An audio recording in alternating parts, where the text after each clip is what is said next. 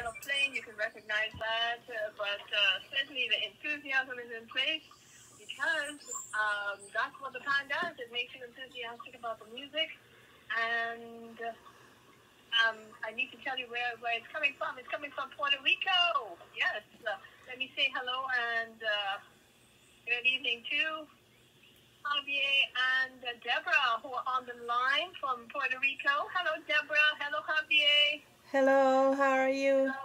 Hello. I am How very are you, good. So Vanessa? good to have you both. So good to have you both on air with me here on Talk City 91.1 FM. Javier is an entertainment person. He helps the band get things in order in Puerto Rico. And tell me something, Javier. How many members in your band? Because you have it listed as a Puerto Rico steel band.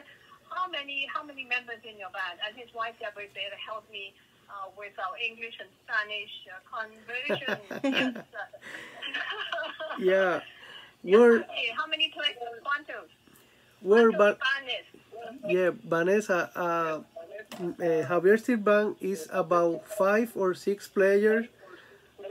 Normally, but special events, duos, trio, 3 players, 4 players, one man band is a different mode. Yes, I think I'm getting what you're saying. But for different occasions, you have different combinations. You can do a one-man band situation, Yeah. or you can do 5 or 6 players. And I noticed that you have an upright bass, you have someone doing percussion, and somebody playing the very tall drums, the Congo drums. Yes, what we call them Congo drums in the Caribbean. And that's the music. Yes. Tell me, how long have you been playing pan? How long have you been playing pan, Happy? Like 29 years. 29 years. I wanna 9 years. 14 years, and it's a 14. like a You baby. were 14 then. Yes. Yes. Since you were 14. All right. Have you ever considered coming to Trinidad and Tobago, the land of the steel band? Yes. Of course. It would be interesting, yes? Yes. Uh, it's a great musicians, still drummers. They are so good. Yes.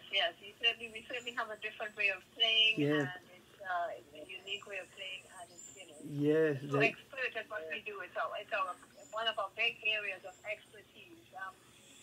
Deborah, tell me something. Are there lady players in Puerto Rico as well? Ladies who play pan?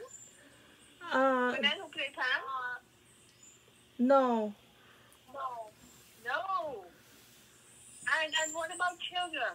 Are there any children who play pan as well? There are not many. There are not many. Okay. Yeah. It is because it's not like the little island. It, maybe in the coast, la costa, it's most normally, but en los campos, The mountains. in the mountains, in the some place in Puerto Rico, they say what kind of instrument is that? They know. Yeah, it's kind of rare here. The steel pan, kind of rare, and there are not many players. There are not many players. I see Yeah. what you're getting at. And people still will come up to you and say, what instrument is that? Yes. La gente batía. Yes, yeah. But they like they is awesome for them? for them, Yeah, I like them very much.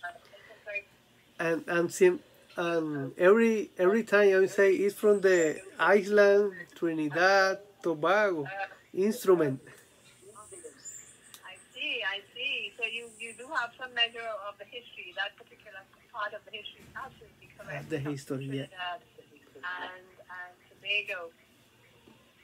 You were saying to me that you haven't been getting very many outings to play within recent times because of the pandemic that is affecting the whole world. But you have a special session where you're going to do a one-man band session at a hotel.